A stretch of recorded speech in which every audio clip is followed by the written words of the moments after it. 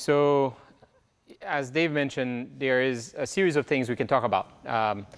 But I guess the first one is the BOSH CPI. And I think what we can do is we can go fast on it, and then depending on the questions, go deeper. I'll set a timer for 30 minutes to try to get it done in 30 minutes, and in that way we can switch over to the next topic.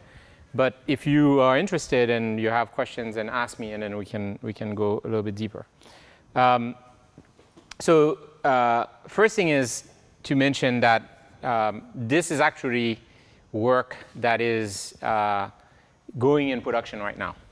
What I mean by this is we've been working on this for about a year, where we rewrote the layer that talks to the Softlayer cloud for Bluemix. And anybody that doesn't know Bluemix, Bluemix is easily the largest Cloud Foundry installation right now. And pretty much everything is moving to this code. The best part is I was able to convince enough people at IBM that this code should be public. So you're seeing everything, okay? You can just go and play with it. The only thing you're not seeing is a private repo for credentials that we keep. Otherwise, everything is there, okay?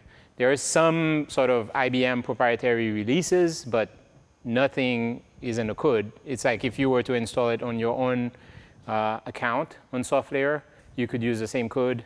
You'd probably have additional releases just like we do. But otherwise, it's the same code. All right. So why, sort of like what's the motivation behind this and sort of getting you to what a CPI is so that you can actually start using this. So let me start. The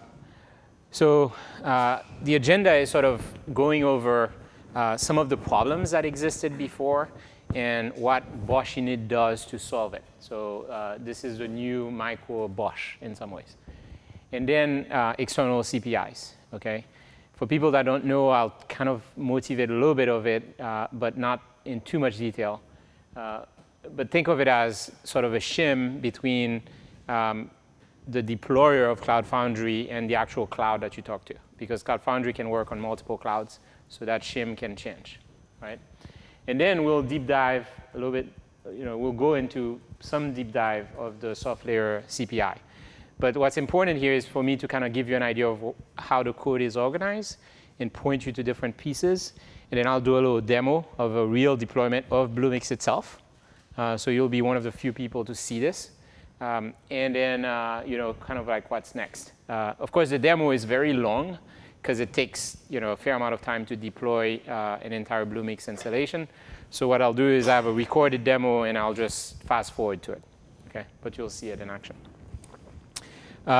So what is BOSH? BOSH is essentially the shell for cloud, right? The cloud shell for Cloud Foundry. So think of it as, when you're using your Unix system or your Mac system, you bring up a shell like, say, iTerm, and you can issue command, and you can do things. Think of BOSH as exactly the same thing, except that what it's operating on is the cloud that you're targeting. So if you're targeting AWS, then BOSH allows you to issue commands on AWS. If you're targeting Cloud Foundry, then you can do that. But how does it know about AWS? How does it know about Softlayer? How does it know about OpenStack? How does it know about like Renat has his own cloud? He doesn't, but let's say he did. How would it know about it? Well, it would know about it because you would build this CPI, okay? And why is BOSH interesting is because it allows you to do things from one file. So you have one file that describes all of your system, how they connect to each other. Something like Bluemix is hundreds of VMs with different processes running on each VM. For any simple installation of Cloud Foundry, it's at least 20 VMs, right? Because you need a cloud controller, you need UAA for login authentication, you need a series of DEA so that you can run the workloads. You need your HM9000 in the old cases. In the case of Diego, you're going to have various different VMs. And all of these things need to start. And they all need to kind of know about each other. And they all need to start connecting to each other. So how do you make that happen? That is what BOSH does. With BOSH, you describe this deployment. And then you essentially connect with the cloud piece.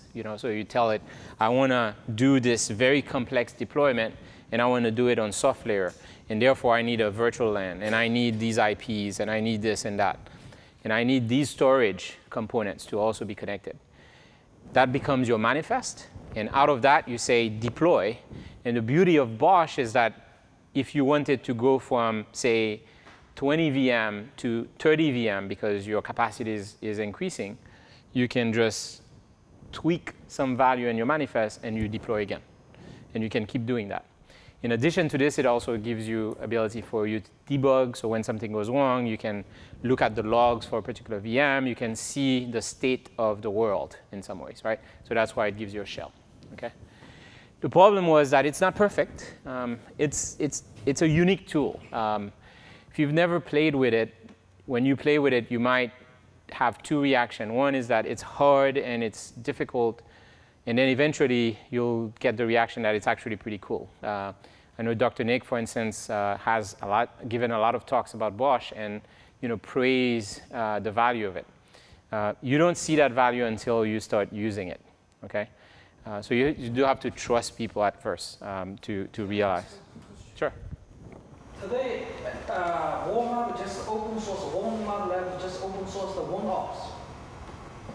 What's your take on that? OneOps, I don't know what it is. Let's come back to that. Okay, yeah, no. So the thing, they're alternative to BOSH, but I won't spend the time talking about those. But instead, I would say that it's not perfect. Like every tool, it's a tool, so it's getting better. And specifically, what I'll talk about today is how it got better around, for instance, making the CPI be reusable and a component that you can just add.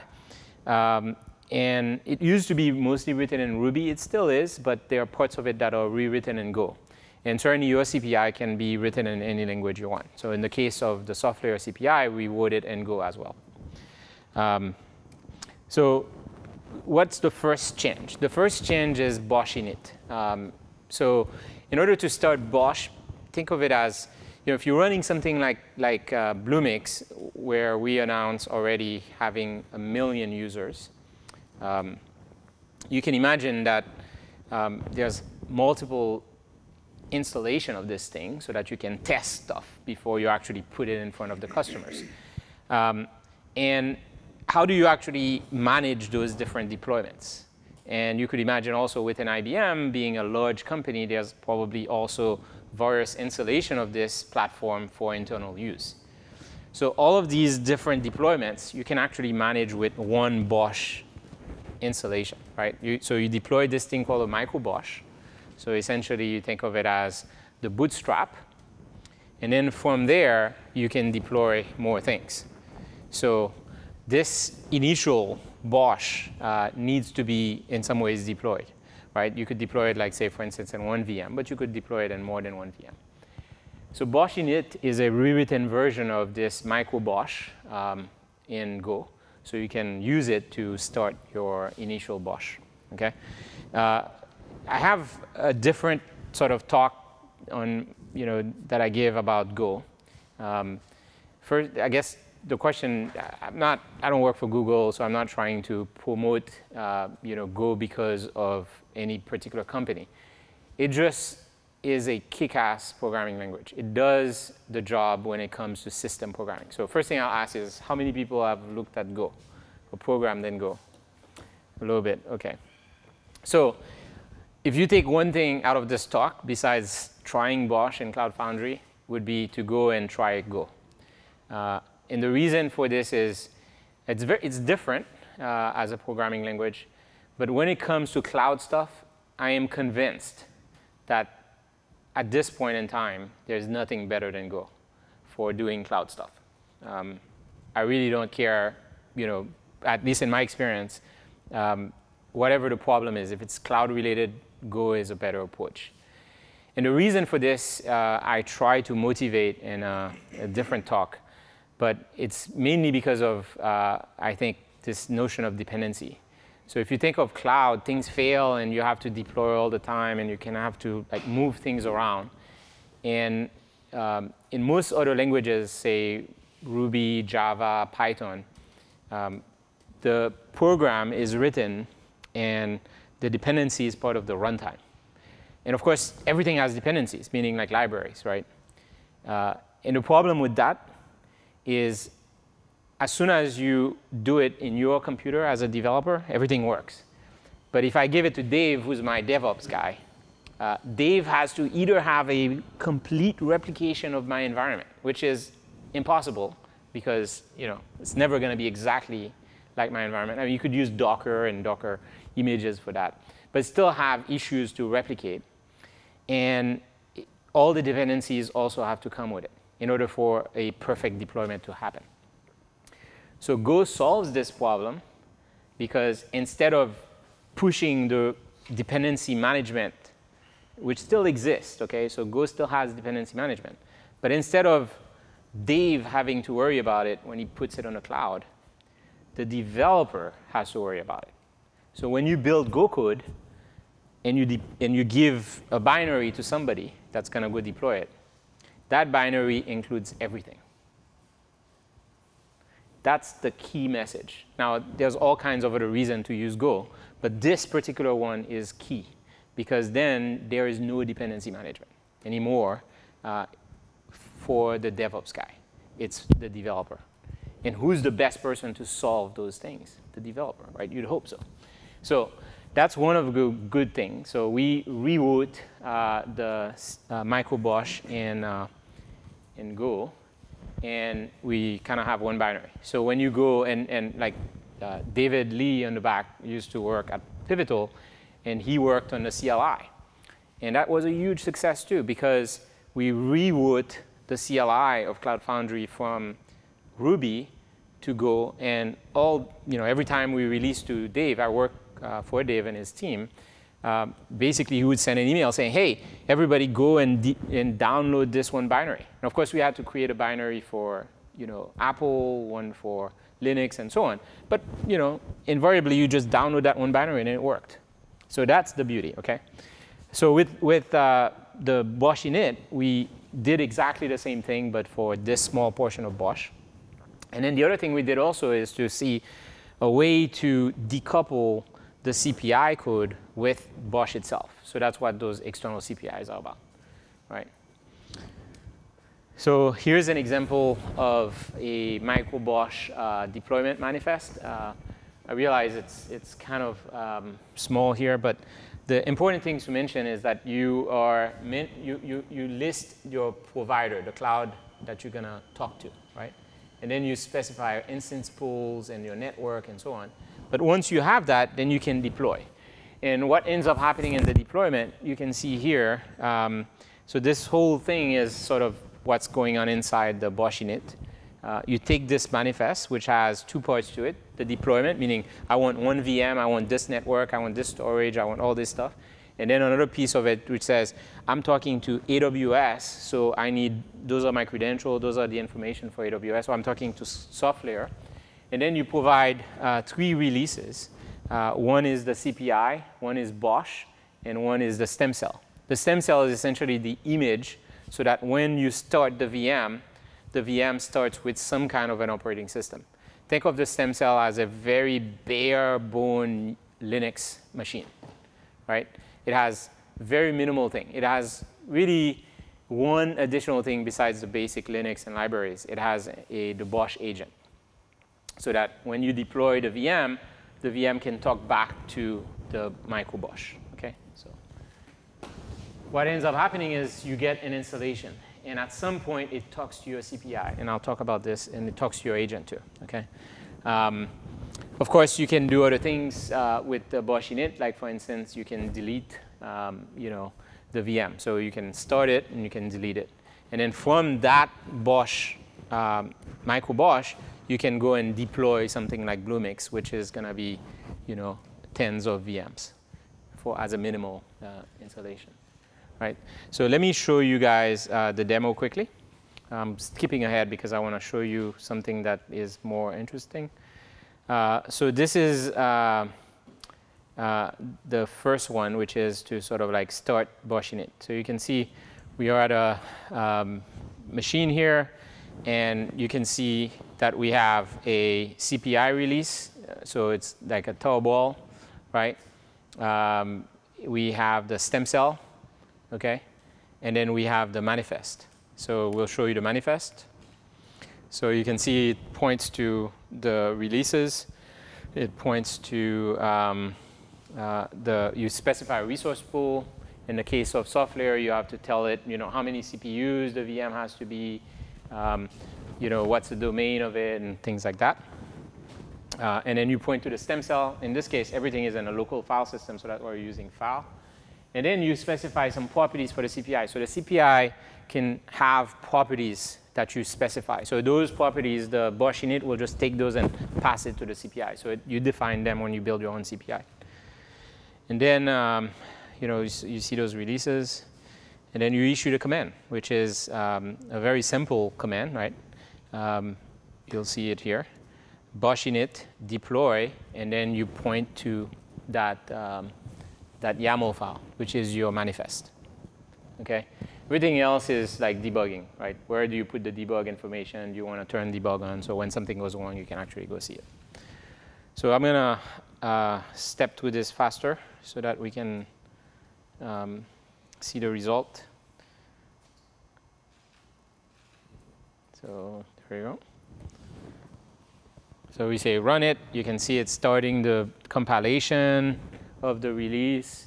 It's starting the instance. Now, Softlayer is great. I work for IBM, so I'm obliged to tell you this. Actually, it's pretty stable, I would tell you this. But it's kind of slow when you start VM sometimes. So that's what's happening here. So we'll just go faster here. So the VM is starting, and then, and all this good stuff. OK, so now it creates a disk. You can see it attaches the disk. And then it compiles some more jobs, like Nginx, this ISO image, Ruby. You still need Ruby because the BOSH release itself has Ruby in it. So you need Ruby for that. And then Redis. It's part of Cloud Foundry pretty much and everything we do. Postgres is also, you need a database for the director. The BOSH director needs a database, and that's what that is. And then NATS, which is the communication, the director job itself, health monitoring, and then you can see it's done now. So you can, from there, you can log in, and then you can see BOSH is up and running, right? And you can see all those processes. So in some ways, what happened here is that you get not only the VM up and running, but each one of those are jobs within that one VM. So BOSH does that for you, right? It knows that your release included all those jobs, and it keeps them running. And it will monitor them. So if something goes down, you can restart those things. OK, so that's getting the first BOSH version running, right? So let's go back and then sort of like go to the next step. So what is the CPI? So now that you've seen it in action, how did that happen? How do you build it too?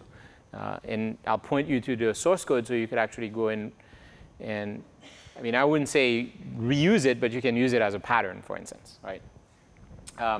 So it's the interface between BOSH, like you saw us doing BOSH init, and eventually we'll do BOSH deployment as well, with the actual cloud. And what's cool is all you need to do is to implement like 13 methods. So at a bare minimum, you could have a CPI that's just one file that implements those 13 methods, and then you're done. But of course, the BOSH init needs to talk to those, and it talks to it to a shell. So you'd have to implement some kind of a parsing of JSON, and then you'd have to implement return of those things. So it's a little bit more complicated than just 13 methods, but conceptually, that's what you're doing. So what are those methods? It's like create VM, delete VM, create disk, attach disk, detach disk, right? Configure networks, and so on and so forth. So you have to implement those, and then once you implement that, you wrap it around the protocol that BOSH understands, and then that's pretty much it.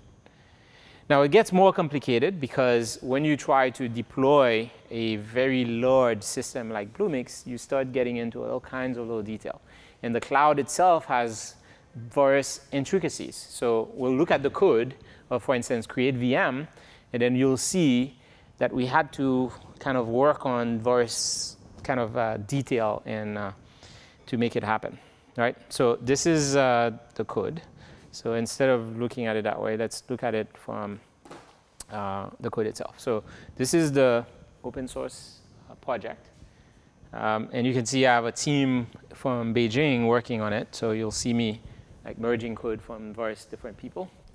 And the best way to look at this code is there is an API section that sort of deals with exposing like the communication layer, right? Because it's not REST. It's sort of like REST, but it's not quite REST. Because it's process to process, right? The director is talking to this CPI process, and it's sending JSON. So that's the way to think of it. We have an action. And that's probably where most of the important stuff are, right? And there's like a factory that allows you to create the actions. And you can see here, we put the available actions. So when you see a create VM, then you create this instance, right? So what's happening here in Go is you're setting up a map of string and the type action. And the name of so the key to the map is the name of the action, right? Which corresponds to the name of the VM, of the method, right, in the CPI. So let's just look at one, right? Let's look at, obviously, create VM, just because that's sort of the most used one, right? So it's doing a deployment. Obviously, the first thing you need to do is to create a VM, right? So if we look at that, what's going to happen is somewhere in there, there's going to be a VM creator, right, that gets created that passes some information. Don't worry about those details for now, but let's go look at the code for create VM. So create VM action, you can see it here. It takes things like, for instance, a stem cell finder, VM creator, cloud properties. But at the end of the day, you can see it does things like, OK, let me see if the stem cell you told me about to create a VM with exist. And this is a pattern you're going to see in Go a lot, which is that every method, so there's no exception in Go, so I should mention that. And what that means is everything has to be checked yourself. It's a good thing because typically people would write Java and then they would just populate exception in their method definitions, and then somebody upstairs worries about it. Well, that's usually when you crash. So instead, in Go, you have to deal with the error right there, OK? And you can see here this stem cell finder. If there is no stem cell, then you need to somehow deal with it. In this case, we just return the error, right? If we couldn't find it, right? If there was an error finding it, then we pass the error. If we couldn't find it, the same thing as well. And then you can see here, we set up some network. So we get some network information and then an environment for the VM. And then we go to the creator object and say create. And that's when the VM gets created. And you can see what gets returned is this VM object where we can use its ID and return that. So that's pretty much the implementation of create VM. But the piece that's interesting is the piece that's going to talk to Softlayer. And that happens in this create, right? So let's go look at that. So if we go to the Softlayer piece of that, right? And we go to the VM piece, then you can see there is a Softlayer VM. And that's when the VM gets created. And you can see it returns the ID and so on. And you want to delete it, you delete it that way. But the creator, the Softlayer creator, is where we create the VM, right? So you create a new one, you pass some information, and you create it. So, right? So create new VM is pretty much gets called, right? And you can see what's happening here, right? The first step is we set up some kind of a template, right? Obviously, if there's an error, you return the error. That's terrible. Do you want me to play with it? All right. Next thing is you can see we have this thing called Softlayer client. So upstairs, there's going to be a client that gets created for you. And then you get the service in Softlayer to be able to deal with virtual guests. And then from there, you say create object, and you pass the template. And of course, if there was an error, then you can deal with the error as well. Oops. And then after that, you can see if there's a ephemeral disk that wasn't specified. A lot of what you end up doing in Softlayer and probably in other environment as well is to wait for things to be done. So understanding when you issue command to the cloud that before you return, the state of the object that you're asking to create is there. And in this case, in Softlayer, you can see we're waiting for transactions to be done because Softlayer has this notion of transaction. And of course, if you specified a disk, then you're also waiting for the disk to be attached, right? And then when all of this is done, then the next step is to get the details on that virtual guest so that you can actually, I guess, use it, right? And the next step are things, for instance, to set up configuration. So in some ways, you got to be able to talk to from different VMs, the agent. Yes? Quick question. So how long will it take if I use your tool to launch a 2,000 VM cluster? A cluster with around 2,000 VMs.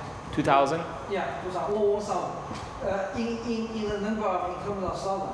And the second question is, suppose Softlayer does not respond. What are you going to do? No, you keep retrying. There are retries, yes. So it depends, right? If you issue 1,000 command at the same time, then you can spin up 1,000 VM within that same period of time. Typically, BOSH manages those things for you. So BOSH tries to be, I guess, as efficient as it can, and typically things they don't have dependencies. So it will spin up as much as it can, as fast as it can, right? So these create VM calls are not synchronous at all. So BOSH will call as many of those as it needs. So you could have like 5 VMs being created at the same time. Okay, I don't think we've ever tried 1,000 VM like to try issue because we don't have deployment that big. But certainly we've issued BOSH deploys with close to 100 VMs. Yes. So the rest of this is sort of to set up things. And the reason I wanted to get into those details is to show you kind of, in many ways, the CPI is pretty straightforward in terms of you create a VM, you delete a VM, you create a disk, you delete this, you attach this, you detach this. The devil, of course, is in the details. So yes, you could create VMs easily, you could delete them easily. Getting it to work fully, to have all the configurations and to have all the details of you created a VM, something happened, you wait for the transaction, you want it to be in a certain state before you attach a disk, before you do the next step, that's where it becomes complicated. And that's where it takes a little bit of time. So if you look at all CPIs, that ends up becoming the detail. So the first step is to get something where you have VMs being created. The next step is to go into the details. And certainly looking at code like this and other examples will help you. So let's move to the slides again, because I want to make sure we go through the rest.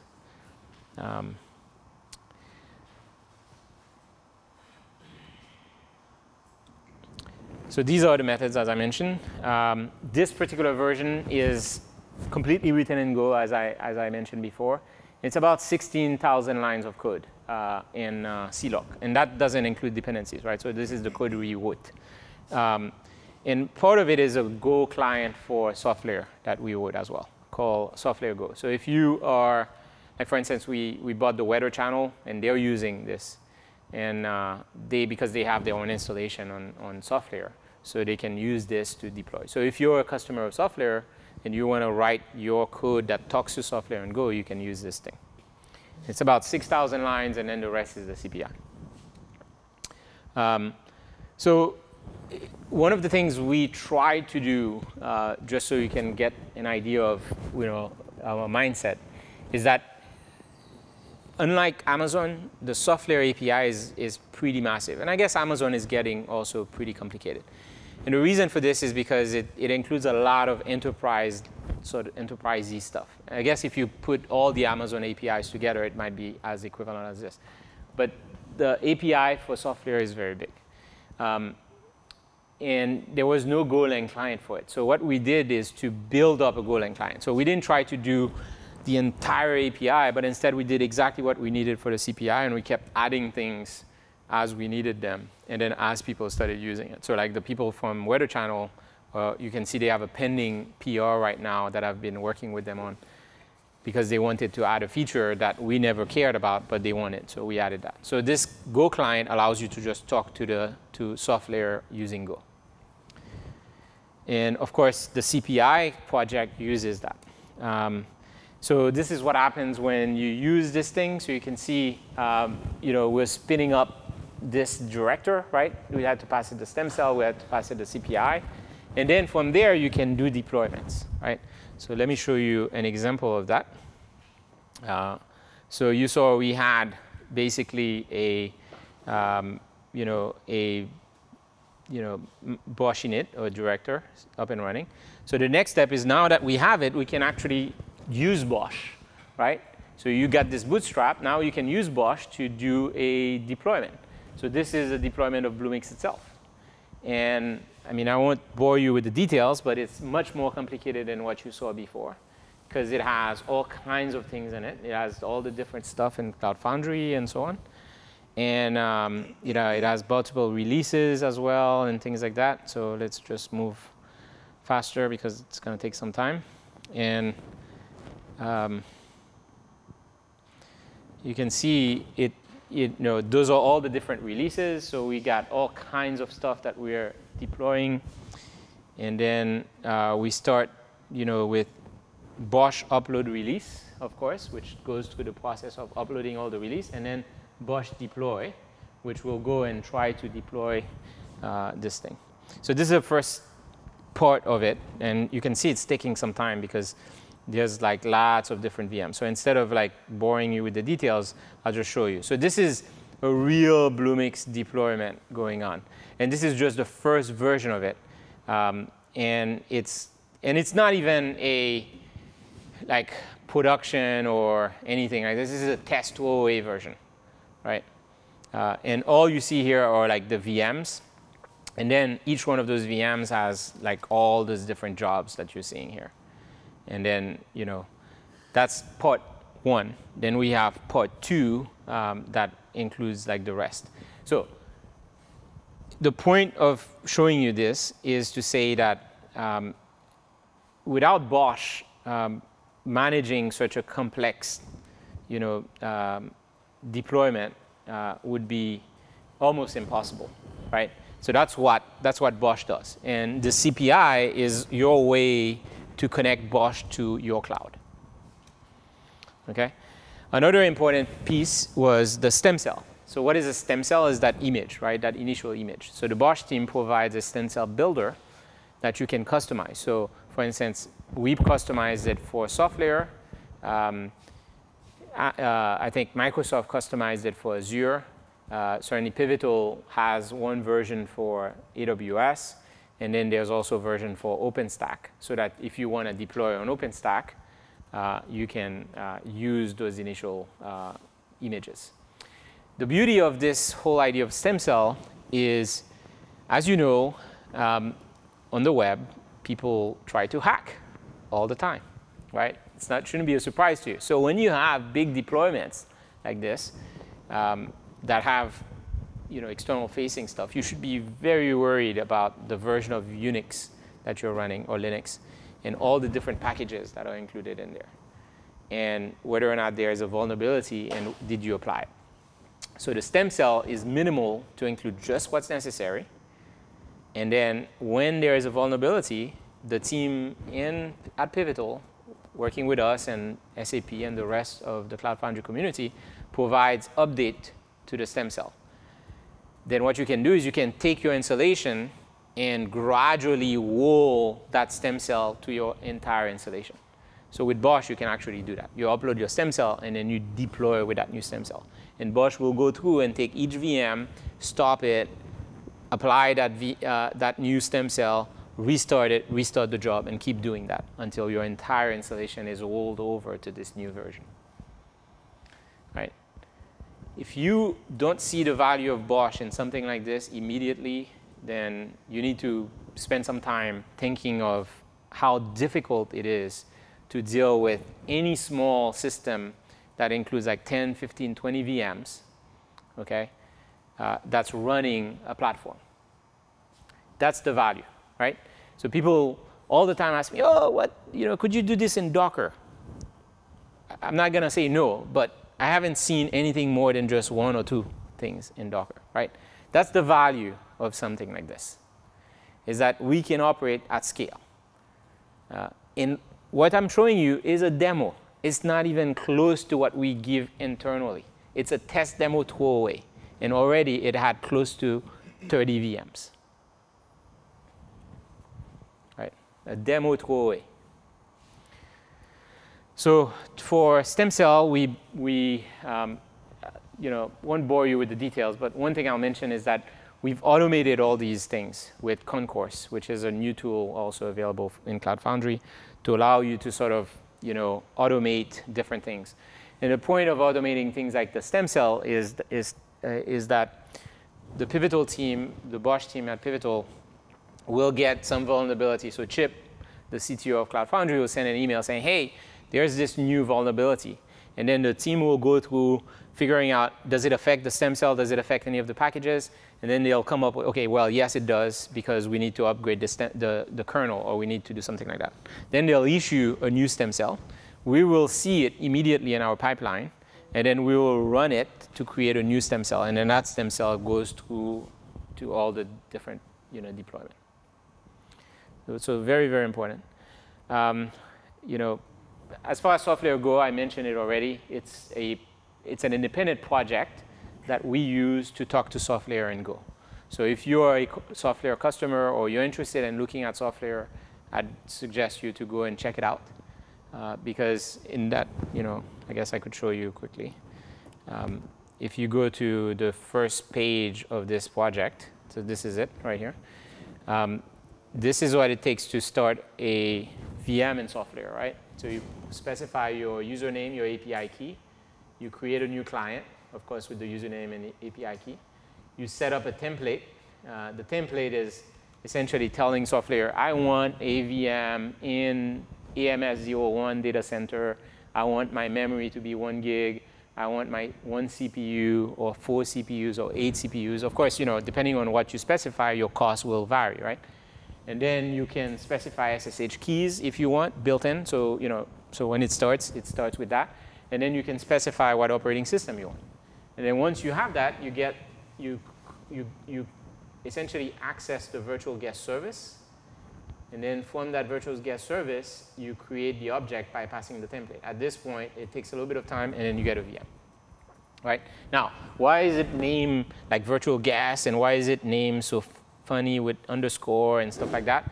Well, it's because if you go to the Softlayer documentation and you look at the API, the name is exactly that, except for the get. So what I try to do in this, so I wrote this code, okay, pretty much most of it. And what I did is to exactly make the code look like the API so that when you look to the documentation of the API, you can almost imagine how the Go code is. Okay, so let's get back to the CPI. The next thing to mention is the CPI code. So the CPI code is inspired from BOSH Warden CPI. So Dimitri, who's the PM for BOSH, if you don't know him, he's a good guy to know. He's kind of a minor genius in some ways. Evil, no, it's not true. He's a good guy. But he wrote the first version of the Warden CPI, and I looked at what he did and got inspired. And he actually worked with me on the initial version of the BOSH Softlayer CPI. So I already showed you some demo and test. This is like captured stuff in case my video didn't work. So this is a good example. So what's next? What's coming up next? We're essentially in the process right now of deploying this in production. So there's some tests going on. There's, of course, people find problems and so on, but that's what we're doing. So all of this is pretty much done. In the future, one of the important things to mention is bare metal. So Softlayer has the ability for you to, when you deploy, when you create a VM, you can create virtual guests, which tend to be just like Amazon VMs. But you can also create the same exact code, but just different template, a bare metal. And what that is instead of being a virtual machine, it's a real hardware, piece of hardware that gets dedicated to you. Of course, it costs a lot more. But if you need to run, say, Redis into an environment where you have full control of the hardware, that's the way to do it. And we have that support right now in the CPI. But the problem with it is those bare metal take significantly more time than virtual guests. And for any deployment of, say, Cloud Foundry, where you'd probably need like 5 or 10 of those bare metals, it would take you like orders of magnitude longer. So the way we're solving this is by allowing you to specify pools. So you could pre-create those bare metals beforehand and then use that pool so that way your deployment is a lot faster. So that's one of the things we're trying to do right now. And then we're looking at other storage support for bare metal. And of course, Bluemix is using this, and Bluemix is a very complex project that includes dedicated and the public and local. So as we go through the process of using it across Bluemix, we might make some changes. So that's important. So I did this talk in China because my team is in China. So let me show you the guys. So this is Matt and John Q. So those are kind of like the lead engineers on this. And you can see them working here. They were doing this recorded demo for me right now. This is their manager, Lily. And then we also have Gubin, who's also one of the engineers in this. And then Jimmy, who's one of the guys working on DevOps. But he actually does quite a bit of coding as well. And then at SVL, we have Sweta, Kara, and John. Those are new hires from us that essentially are part of the community team. And this is Dimitri, our fearless leader in some ways in BOSH, working on this. So let me stop here and see if you guys have any question. And maybe we can take a short break and then go into the services. OK? So that's what I had. I would recommend you, I didn't put this, but let me go to it. So Dimitri created a page called bosh.io. And everything and anything you care to know about BOSH, you should go here. This is pretty much where you'll find a very nice tutorial that Maria created. It will give you, like in 15 minutes, a complete overview of BOSH. Not in the details that I went to, right? But at least in a very nice and fuzzy feeling, why BOSH, right? Of course, you got all the links to mailing lists, the tracker project, so you can see where it's going, the features that are coming up. This is the current releases and the stem cells and so on. So if you're interested in BOSH, this page should be pretty much the place you go to all the time. OK, so let me stop here and see if you guys have any question. Otherwise, we'll just take 15 minutes or 5 minutes to switch over, right? Yes? How is the BOSH CPI for Softlayer is different from the general purpose, like the OpenStack CPI? So all the other CPIs, except for the Warden CPI, are written in Ruby. So ours is written in Go. Okay. And the Warden CPI is written in Go. Do you use any lower level abstraction layers like nothing else? Anything? No. We use, in the code, if you start going to the code, you'll see that it uses the Go libraries. It uses JSON parsing, which comes from Go. I think Google has some security library that we had to use. That's not part of GoLang, so you can plug in your own security library. And that's it. So there are no external dependencies? Well, right. There's no, the dependencies are the other projects. So the CPI project depends on the Go project, the Softlayer Go project.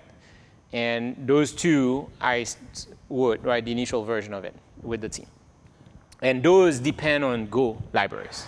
Do you anticipate that other CPIs may at some point take the BOSH CPI for Softlayer as the template It's hard to say. I mean, I think I started with, so Dimitri did the Warden one, and then I used that to build the Softlayer.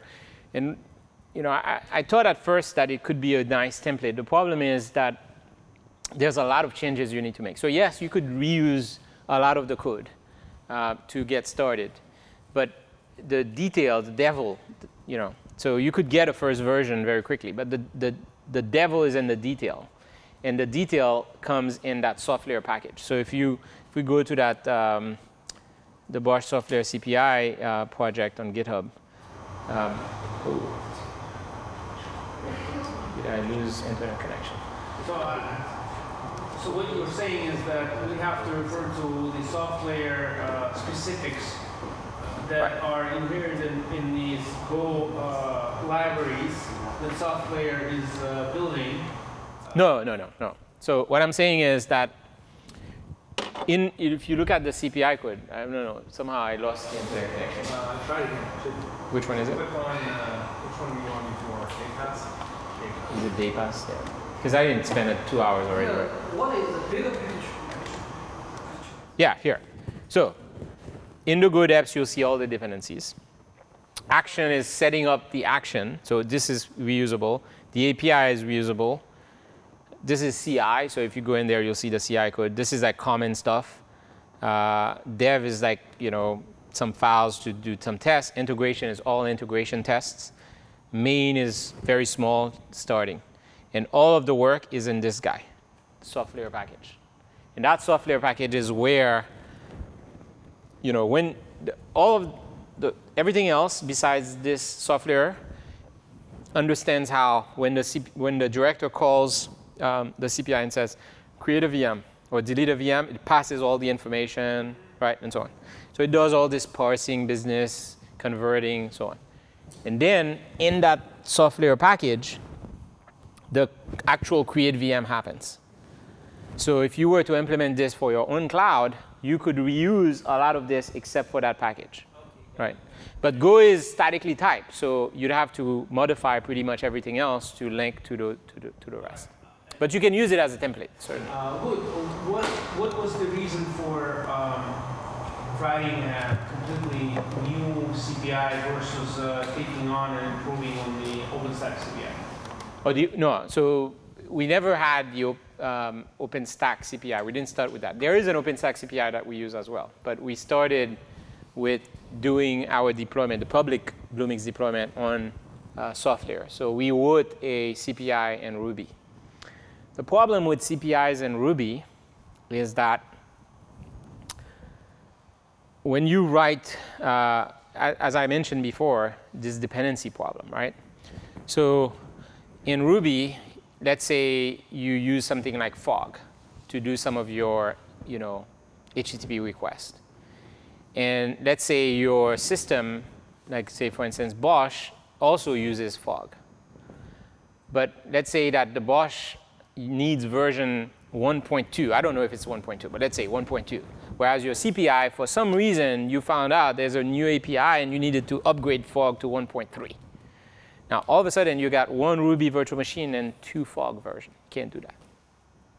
So that's where it becomes a problem. Now, by externalizing the CPI, you will run 2 Ruby virtual machines. But then you also have the issue of, well, what version of Ruby? If you've ever dealt with Ruby, I hate to say this about Ruby because I love Ruby as a language. David is laughing on the back because when I joined his team, one of the things I always mention to him is I love Ruby, I really do. But the problem is it's a riot. I mean, there's like there's like 3 different implementation, and then each one has its own version, right? process. Yeah, I mean, according to what you are saying, I understand, we should write OpenStack, make it in Go or whatever, because OpenStack in Python has some problem. Yes. Yeah, look, I'm not part of the OpenStack team. There is an entire IBM team that does OpenStack. I went to their OpenStack summit in Tokyo. I thought it was great. Looks like vibrant community. They got problems, just like everybody else, but I don't think, I wouldn't go there and tell them, go rewrite your code. I'm just telling you my experience, right? In cloud, if I were to do anything right now, do it in Go. I will go as far as saying, you're crazy. I never say this lightly. You're crazy if you don't look at Go to do anything in cloud right now. But I'd assume you're doing something new. Because if you have existing code, maybe that's worth using that existing stuff. Sure. Let's say there is a project which the objective of the project is to build a BOSH CPI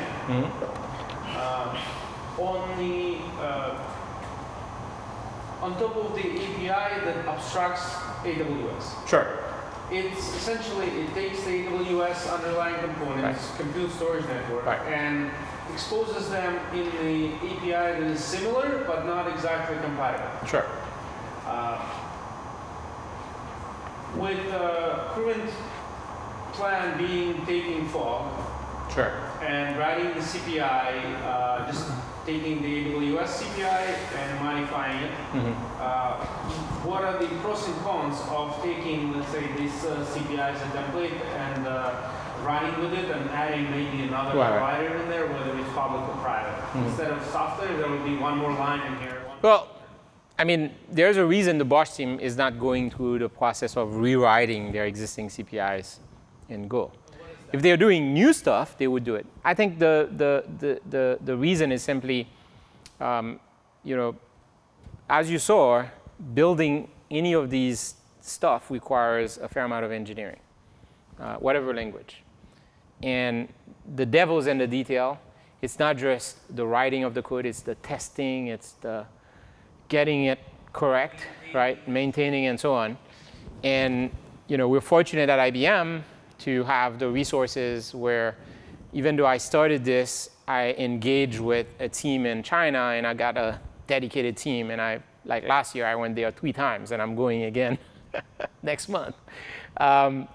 So in some sense, I'm lucky to have IBM's sort of resources to deal with it. If you're not in that situation, then it might be a problem, right?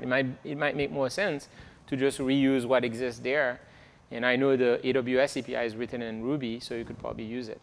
So I'm not here to advocate languages. I'm just telling you, for cloud stuff, what you need to deploy and so on, if you're starting from scratch, it makes sense to look at Go. If you're not starting from scratch, then you got to use other things. Thank you. Sure. No problem. I have some questions, but very short. Yeah. Most of the questions have been answered by you. So, does it support multi-cloud besides software like a major cloud like GCE, Google Computing Engine, as well as AWS? Why not? Yeah, there is a CPI for Google Compute Engine. Yes, I think Pivotal created it as a prototype. I don't know if Google is involved. I don't know. Actually, you can Google it. No, we didn't do that. But I think there is one. Somebody did one for Google Compute Engine. There is one for Azure, by the way, too. Obviously, this has a performance gain for sure because you go. But do you run or have any benchmark against the native BOSH? The performance is not really so much of an issue here because if you think of, well, yeah, I mean, there's other reasons too, right? It's statically typed and so on, but the performance is not an issue because if you think of these cloud APIs, even AWS, which is very fast, right? Like you spin up a VM in AWS, takes about a minute. But if you think about how quick even a program in Ruby or Python or whatever language you have, you can execute the code to spin up the VM to issue the command, okay? in, let's say, 10 milliseconds max, right? Maybe even less than that. But the time to actually start the VM is close to a minute. So you're like 3 orders of magnitude. So it's not that the bottleneck is not in the code, the CPI code. Yeah, but it's in the cloud itself. I totally agree with you. That's because majority of line now is a VM-based cloud provisioning. But think about a container. If you are launching containers, that's much faster. Yes. So Dimitri, So it's interesting you mentioned containers. Dimitri wrote a CPI for Docker. And he wrote it in Go, and you can check it out. Yeah. Okay. All right. So, are there any last questions before we move on to the next session? Okay. Good. All right. I'd like to thank So, you, by the way, sure. for this session. Yeah, you're welcome. We'll do the next one faster. It's a little bit more fun, the next one. Before we move on to the next one, I just wanted to kind of wrap up by simply making sure that folks have the resources that you are sharing here. Yeah. So I give the slides and we'll share them. Yes. So slides, by the way, where's the best place to go to find more information about you and your? Oh, me? Just go to Twitter. I mean, I think, my Twitter, Maximilien, yeah. It's probably the best way because I kind of keep, talk about stuff that's going on. Okay, and you got maximilien.org too. Yeah, if you go there, I guess, yes, you're right. Okay, great. All right, so moving on to the next topic. Yeah, so this one will point you to all the different connections.